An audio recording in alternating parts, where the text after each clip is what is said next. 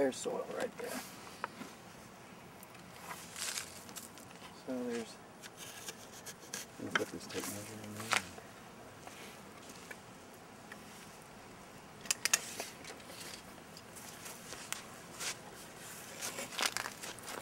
there. There's 9 inches of soil or sand right there.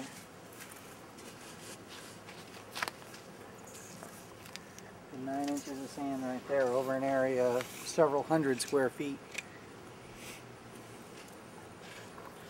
Sand deposition is normal in how a stream changes and meanders, but the volume of sand that comes in due to the volume of water that we're having is due to the impervious surfaces upstream. The Hinkson Creek is listed on the EPA's threatened waterways list, the 303D list. It's listed for non-point source pollution, and that's exactly what this sand is. It's non-point source pollution. It doesn't come from just one place. It isn't a sewage lagoon overflowing. It's not a chemical spill on the highway. It's the accumulated damage to the stream, the entire stream valley, by mankind's influence on the waterway. Construction, road work,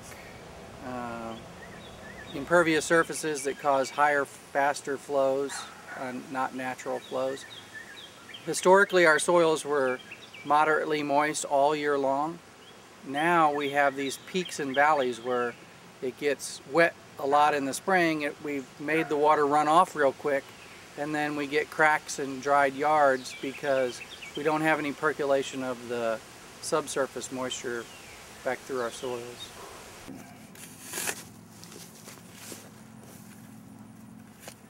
This is my yard, about 40 yards down from the big sand pile in my neighbor's yard.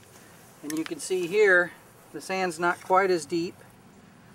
It's only about 3 inches deep of sand over the top of the soil.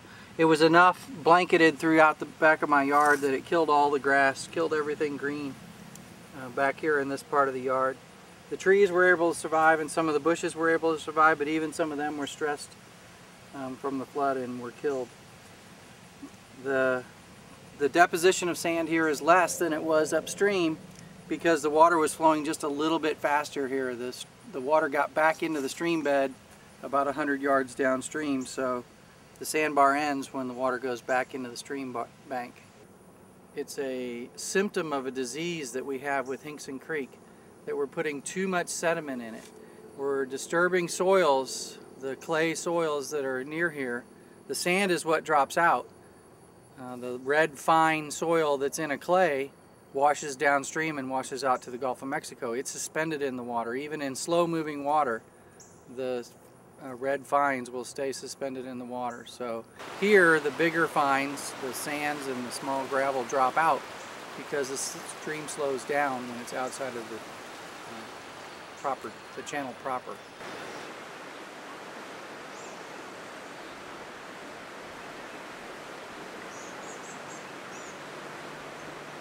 The sediment that drops out here is the same sediment that's dropping out in the stream. And that sediment fills the interstitial spaces between the rocks. And those little spaces between the rocks is where all the invertebrates live. All the little creepy crawlies, the isopods and the arthropods that everything feeds on, the food web, they all grow in those interstitial spaces that are being filled in by this sand. As you start to collapse the food base for the larger organisms, the entire animal base of the stream changes. You don't have minnows, you don't have fish, you don't have turtles, because you've taken away the basic building blocks of the food web. Everywhere that it slows down, it's depositing sand at about 9 inches, and depending on the severity of the flood, how long it lasts, how quickly it rises and quickly it falls, will be a uniform measure of sand, because the sand can only be supported in flows for a certain length of time for a certain volume of water.